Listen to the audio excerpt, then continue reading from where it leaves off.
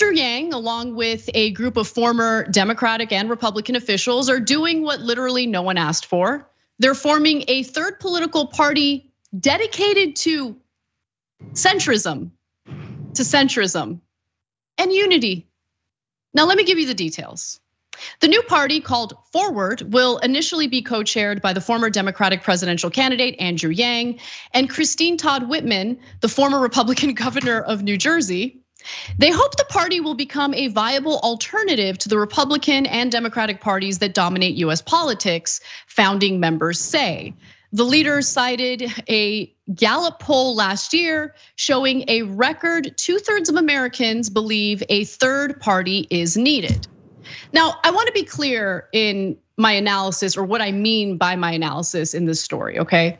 This is not an indictment of third parties, okay? This is an indictment of this particular effort, and I'll explain why in just a moment.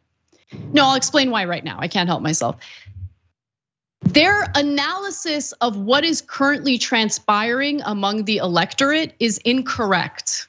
They have inaccurately identified a need for centrism, when in reality, centrism has really gone against everything that American voters have been asking for from their elected lawmakers. And I'll get to those specifics in just a moment. Now, the merger involves the Renew America movement, formed in 2021 by dozens of former officials in the Republican administrations of Ronald Reagan, George H.W. Bush, great, George W. Bush, awesome, and Donald Trump. I mean, do I need to even say any more, guys? Like, really? Do I really need to say any more? Did you read their Washington Post op-ed? Because it said nothing about that. It said nothing. No, it said absolutely nothing in it, because they were saying they drew all these false equivalences. The abortion debate, there's the extremists on the left who want there to be late-term abortions, which is not what the left thinks. I mean, just go the full Republican talking point and say, oh, they want to kill babies right after they're born. I mean, that is such a straw man. No, late-term abortions are sometimes necessary for the life of the mother, but that is not something that anyone on the left, and we're pretty far on the left, is advocating for. So it's just straw man after straw man after straw man. Yeah, I gotta get to it. Since you mentioned it, I'm gonna skip ahead and get to that, because the Washington Post opinion piece that they published on this really tells you everything you need to know about whether this third party is going to represent the interests of progressive voters. It will not, and there are plenty of straw mans represented in this piece. It's titled, "Most third parties have failed. Here's why ours won't." And then they proceed to demonstrate how little they understand about the needs of American voters. So they write, political extremism is ripping our nation apart, and the two major parties have failed to remedy the crisis. If nothing is done, the United States will not reach its 300th birthday this century in recognizable form. That's why we are coming together, Democrats, Republicans, and independents, to build a new unifying political party for the majority of Americans who want to move past divisiveness and reject extremism. This is just the Problem Solvers Caucus, which is a bipartisan caucus of pro-corporate lawmakers in a completely different political party that will go nowhere. Now, what do they cite? They cite as their own positions, basically stuff that sounds like what a normal conservative Democrat would say or what a normal conservative Republican would say. For instance, they write, on guns, most Americans don't agree with calls from the far left to confiscate all guns and repeal the Second Amendment, but they're also rightfully worried by the far right's insistence on eliminating gun laws. Okay. What? I don't know. I genuinely, I'm not making this up. I genuinely don't know of a significant group of leftists. And when I say significant, I mean a big group of leftists. Like, it is not a shared leftist ideology to confiscate guns and repeal the Second Amendment. In fact, it's interesting. I am seeing more and more leftists calling for arming themselves in response to the endless threats from right-wingers who like just openly and willy-nilly say that they want to slaughter us. But I haven't really seen like this movement within the left to do away with guns in America. That's laughable. So yeah, that's part of the straw man that you're referring to, Emma. I also want to go to this climate change argument that they make in their piece. They say on climate change, most Americans don't agree with calls from the far left to completely upend our economy and way of life. But they also reject the far right's denial that there is even a problem. Okay, if I'm not mistaken, Emma, the left would actually like to do the opposite of upending our economy. I mean, the goal initially during the Biden administration was to shift investment and focus into renewable energy, both for the environment, of course, but it would do what? It would create new jobs. And the initial idea was to create unionized, well-paying jobs within the renewable energy sector. But of course, those in Congress who are heavily funded by the fossil fuel industry defeated that effort to the detriment of workers, to the detriment of our economy, to the detriment of doing something about climate change. Yeah, Yang is such a clown. I mean, honestly, and I know that it's not just him here, but he's the Democrat representing this very, very serious forward party. It's such confusing marketing too. If you guys are the centrists, aren't you the inertia party? Aren't you the status quo? Aren't you the stillness party? You're not supposed to be moving in any direction if you're the center, because that's the reality of centrist politics.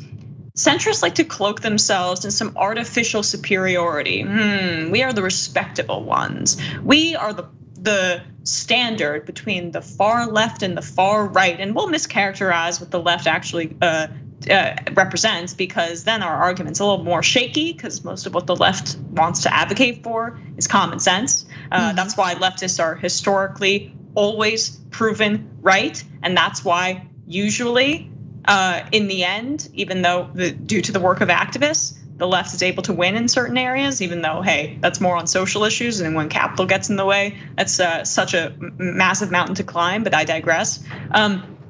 They have to misrepresent what the left stands for in order to make themselves sound reasonable. And that is what just stands out to me there. It really is indistinguishable from, I don't know, say Mark Warner or Joe Manchin or Kyrsten Sinema. Dude, you already have a home in the Democratic Party if that's the case. You're a neoliberal centrist. You're Josh Gottheimer. I mean, like the idea that there is not adequate representation for this perspective is laughable, because the president himself represents this perspective. And so we need a lot less of this, and we need more of actually standing for something, because as I just said, cloaking yourself in superiority because you are standing in between two different perspectives, I actually respect you a lot less, because that means that you don't have the gumption or the intellectual curiosity to look into the issues yourself, and you are too insecure about your own intellectual fortitude to look at issues on a case-by-case basis and stand for a movement in and of itself. In fact, all you do is just fence it. And that is kind of embarrassing and not something that people want to support. The only time we saw significant structural changes in America and real social spending programs that both put Americans to work with good paying jobs and provided Americans with the income that they need and the social spending programs that they need as a social safety net was when we had strong organized labor, which of course was a huge component and made a huge impact in regard to Roosevelt's policies, like the New Deal. And so when we talk about what the solutions are, I've been open about how disillusioned and discouraged I've been with electoral politics, and there's a reason for that. If you focus all your energy on electoral politics without building people power outside of our system of government, Well, we're always gonna run into these dead ends. It's gonna happen over and over and over again. And as I've said before, the one thing that's given me a little bit of hope in this country is what we've been seeing with labor organizing.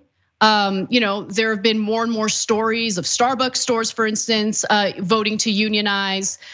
There was a Trader Joe's store today that announced that they had voted in favor of unionizing as well. These are small victories in the eyes of people who might not be working for these particular companies, but these small victories really do add up because you need organized labor to apply pressure to these politicians to compete with these corporate interests. Otherwise, we have no leverage, we have no power. That's where we stand today. And I think that's why a lot of the energy has been focused on electoral politics because we don't really have any power outside of that. And we barely have any power when it comes to electoral politics in the first place, especially with how this system is set up. So if you think the only solution is a third party, I'm just worried that you're gonna be disappointed over and over again. And certainly when it comes to this particular third party, I mean, they published a piece on it in the Washington Post, just letting you know, they're making it very clear, we will disappoint you. In fact, final thing, let's go to graphic 11 here. What do Americans want? What do the majority of Americans want? According to this poll, it was covered by CNBC, 84% want paid maternity leave, 75% want government funding for childcare, 60% want boosting the minimum wage, 57% want tuition-free state and public college, 54% want Medicare for all. Other polls, by the way, have an even higher number in the 70s. And 28%, oh wow, just 28%. Say they want universal basic income, which of course was the policy that Andrew Yang championed during the presidential election. And look, it's because I think most Americans want to feel like they have purpose, right? So I have nothing against universal basic income, but I don't think that it's the end all be all. People want a sense of purpose. People want to feel like they're contributing to society, but they also want to feel that they're getting something in return from their government when they're productive members of society, right? And or when they fall on hard times, they want to know that they have a safety net to catch them when they fall. This is common sense. It's common sense. People want to make sure that they're whole, that they have the basic necessities, necessary to live a happy, healthy life, to raise happy, healthy children. And the idea that we need more centrism instead, in lieu of all those policies, is just ridiculous. It really is. Yeah, and universal basic income, just really quickly, that would be fine as a supplement. But what Andrew Yang was proposing was as a replacement for all of our other social safety net. And that is a reallocating of government money that we have paid into, that goes into people's pockets, that then they spend likely in the private sector. And so that's why Andrew Yang was in favor of it. And so fine, want UBI, but we also want Medicare for all. We want to expand Social Security. We want to expand the social safety net in general. So as a supplement, it's fine, but not as a replacement, no way. Thanks for watching The Young Turks, really appreciate it. Another way to show support is through YouTube memberships. You'll get to interact with us more. There's live chat emojis, badges. You've got emojis of me, Anna, John, JR. So those are super fun. But you also get playback of our exclusive member-only shows and specials right after they air. So all of that, all you gotta do is click that join button right underneath the video. Thank you.